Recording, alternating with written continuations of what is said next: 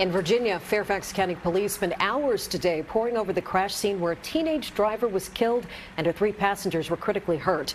We are also learning more about the victims and how this crash is now affecting people in the Burke and the Robinson High School community.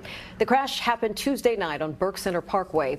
Northern Virginia Bureau Chief Julie Carey has the latest.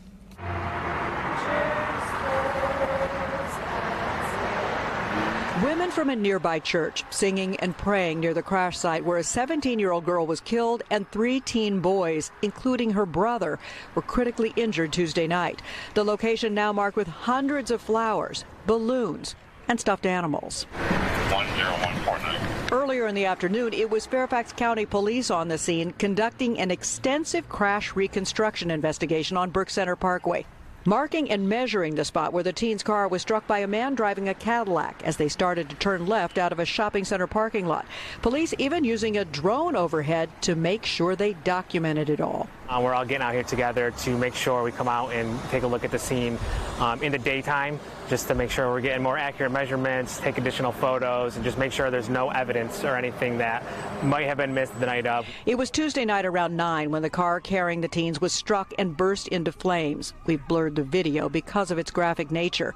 We're learning more about the young woman, the driver, who was killed in a fundraising post written by her father.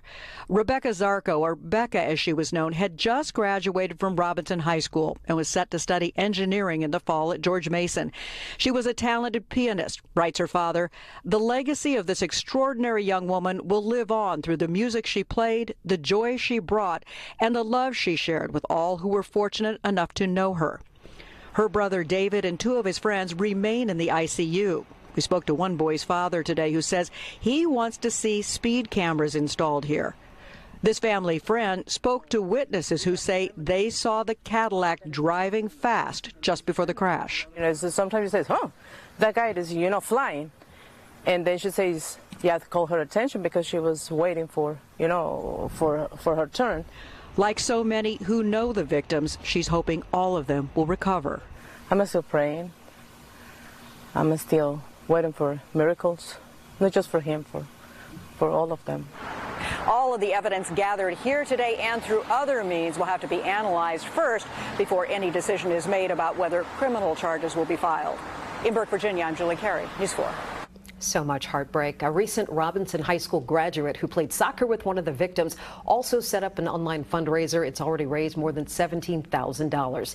Fairfax County Police are planning special traffic enforcement in that area next week.